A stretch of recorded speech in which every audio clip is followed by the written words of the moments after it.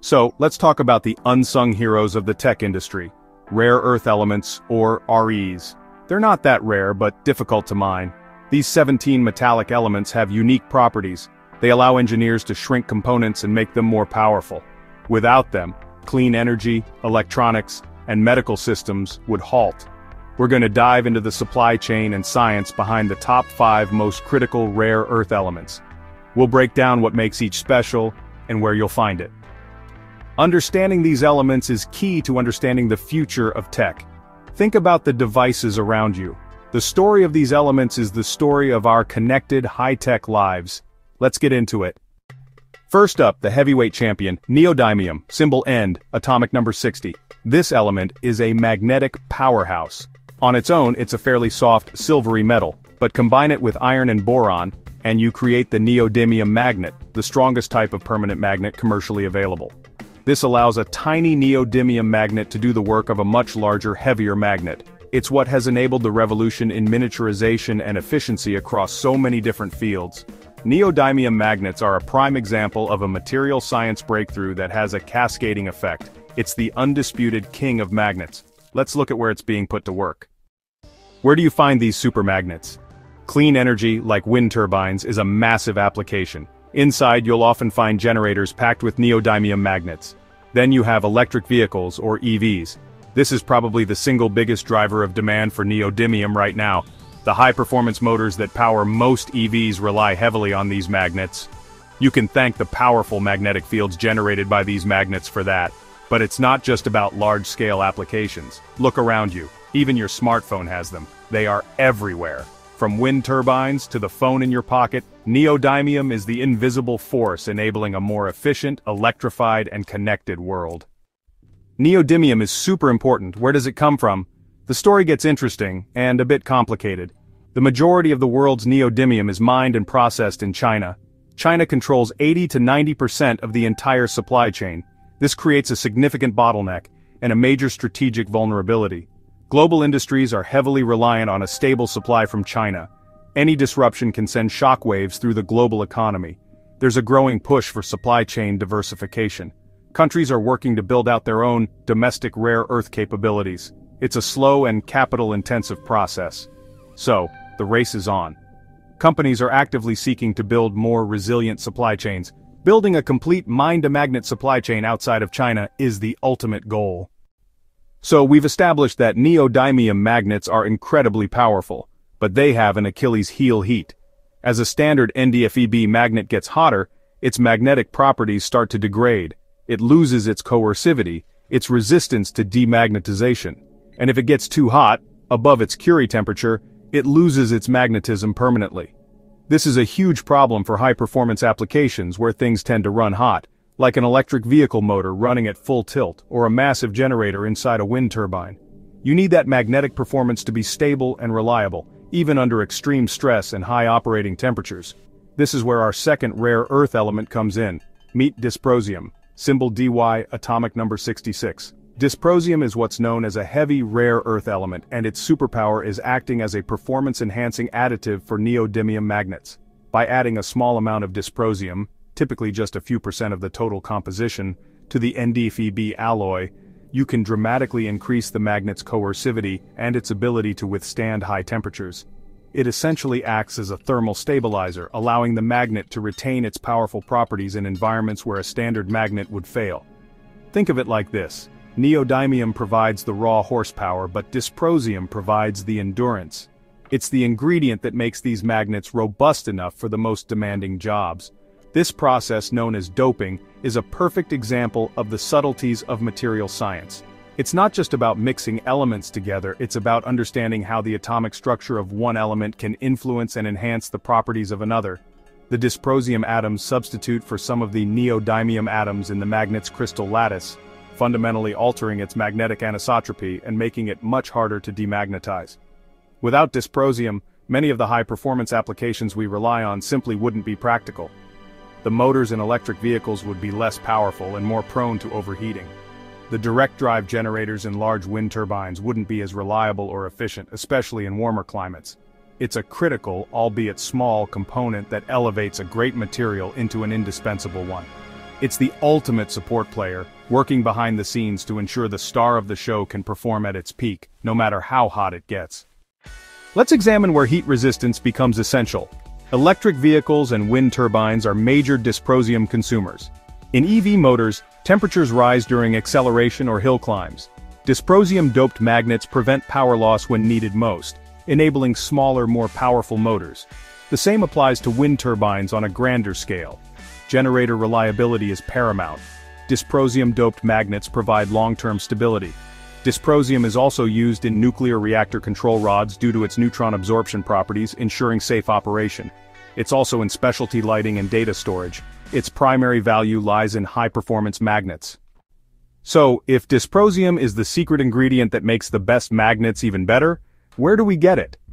Unsurprisingly, the supply chain story for dysprosium looks very similar to that of neodymium, but with an added layer of difficulty.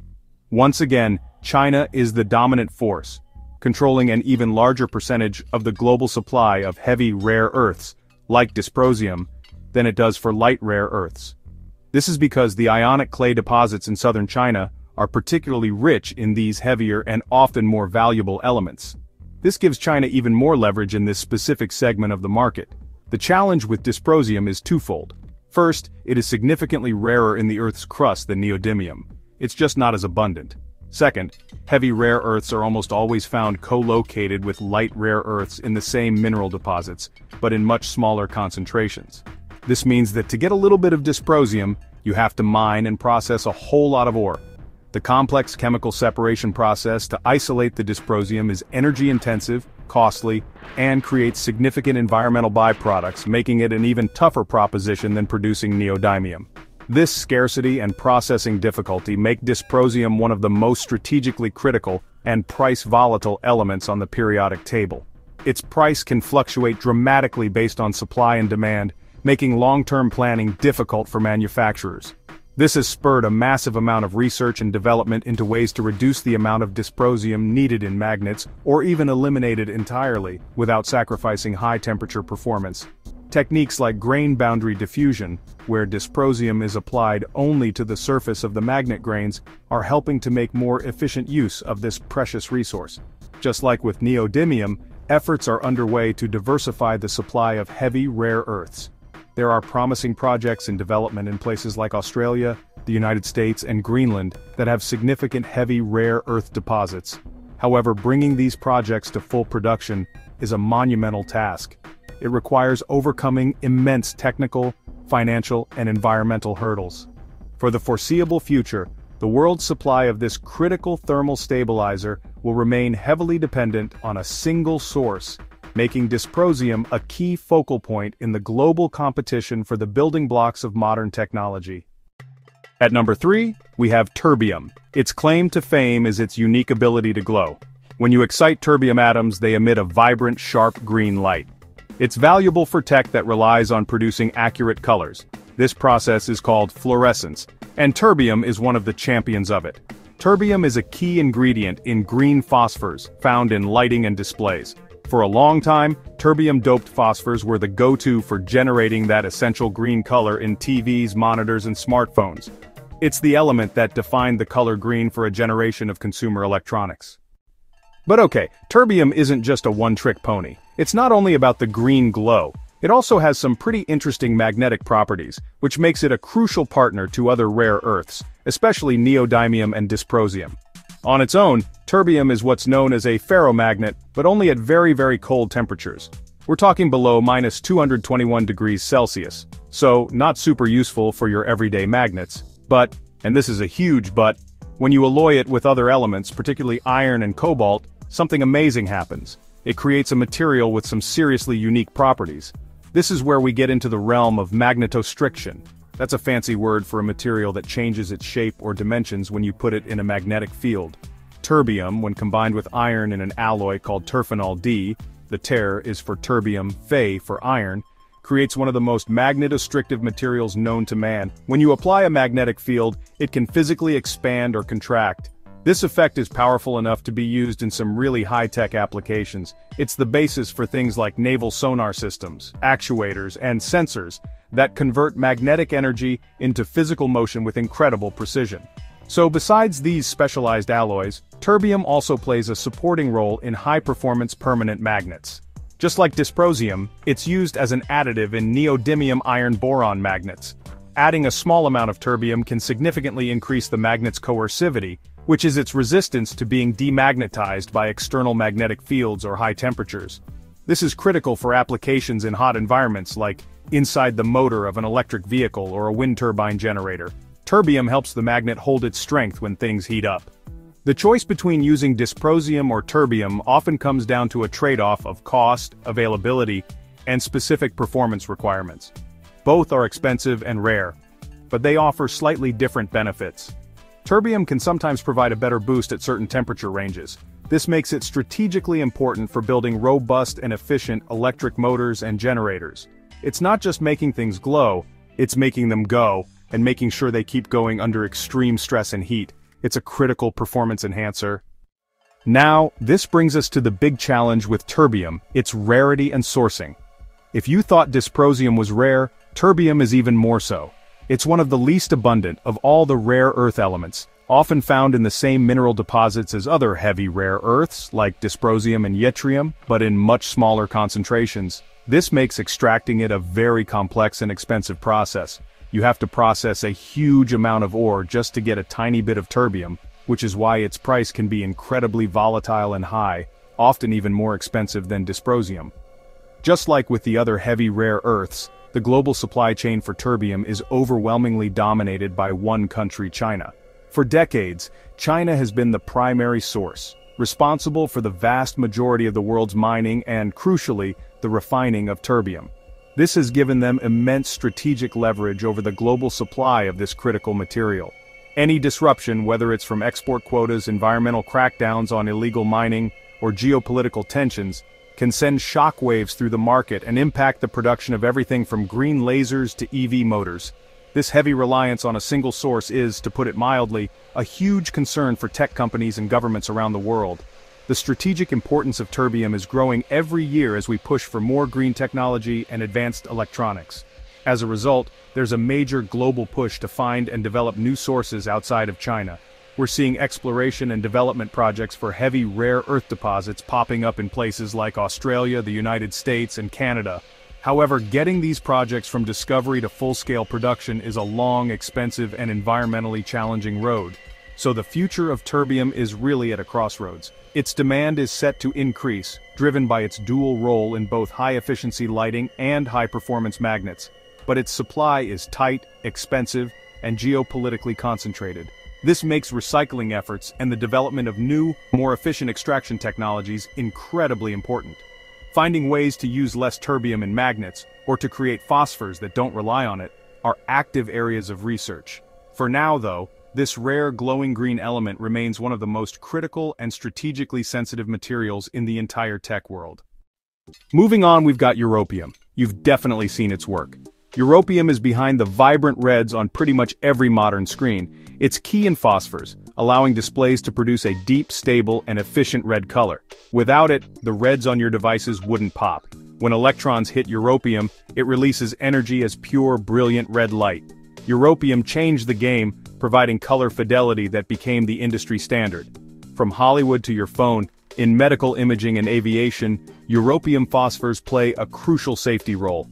It's a background technology forming the visual foundation of modern life.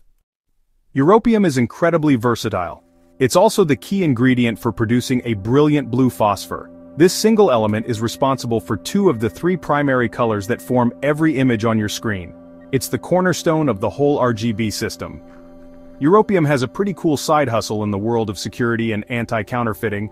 Because its phosphors glow so brightly under ultraviolet light, they are often mixed into the inks used to print banknotes and passports. When you see a cashier hold a bill under a black light, they're looking for that telltale glow from the europium-infused ink. It highlights just how deeply embedded these materials are in the fabric of our modern, secure, and technologically advanced society. Europium is incredibly important, but it is one of the rarest of the rare earth elements. This scarcity makes its supply chain particularly vulnerable, and its price highly volatile. The primary source is concentrated in a few key locations, with China's Bayan Obo mine being the dominant player, creating significant risk. There's a push to find alternative sources, but bringing a new rare earth mine online is complex and time-consuming. Looking ahead, the demand for Europium is only set to grow with next-generation display technologies. This challenge is forcing the industry to innovate in recycling, recovering it from old electronics. Creating a circular economy for critical elements like Europium is becoming a strategic and economic necessity. At number 5 we have Yttrium, the ultimate utility player. It's a versatile workhorse in an incredibly diverse range of applications. One famous application is in YAG lasers, yttrium aluminum garnet. This synthetic crystal is the heart of many powerful solid-state lasers used in industrial cutting, welding, medical procedures, and scientific research. Yttrium forms a stable crystal lattice, the ideal structural home for the active laser ions. Without it, these lasers wouldn't work as well. Yttrium was also used as the red phosphor in early color television tubes. Yttrium is still widely used as a host material for phosphors in LEDs and fluorescent lighting. Yttrium's atomic structure makes it exceptionally good at housing other elements and enabling their unique properties. Yttrium is a game-changer in high-performance ceramics and coatings. Adding yttrium oxide to zirconia creates yttria-stabilized zirconia, or YSZ. This incredibly hard, wear-resistant material withstands high temperatures, crucial for extreme environments. Jet engines use YSZ coatings on turbine blades. This thermal barrier protects the metal, boosting engine efficiency, power, and fuel economy while lowering emissions. Yttrium strengthens metals like aluminum and magnesium, improving their high-temperature oxidation resistance. Yttrium is also key in high-temperature superconductors like YBCO, potentially revolutionizing power grids, transportation, and computing. Yttrium's versatility extends to advanced medicine. The radioactive isotope Yttrium-90 releases electrons that can destroy cells in a localized area, making it precise for cancer radiation therapy. Microspheres containing Yttrium-90 can be delivered directly to a tumor, killing cancer cells while minimizing damage to healthy tissue. This targeted approach is a powerful treatment for liver cancer. Given its wide range of uses, securing a stable yttrium supply is a major priority. China is the largest producer, creating geopolitical and supply chain risks. There's a global push for supply diversification and recycling. Developing a circular economy is becoming a necessity for future innovation. So there you have it, neodymium, dysprosium, terbium, europium, and yttrium. 5 elements that are the invisible architects of our modern world. They are the bedrock of the clean energy transition, forming the powerful magnets in wind turbines and electric vehicles. They are the heart of modern electronics. But this critical importance comes with a set of equally critical challenges, like the immense concentration of the supply chain. Beyond the geopolitics, there's the environmental impact, and that brings us to the ultimate solution, creating a circular economy. We need to get much better at recycling and reusing these precious materials. Understanding their importance is key to navigating the complex and exciting road ahead.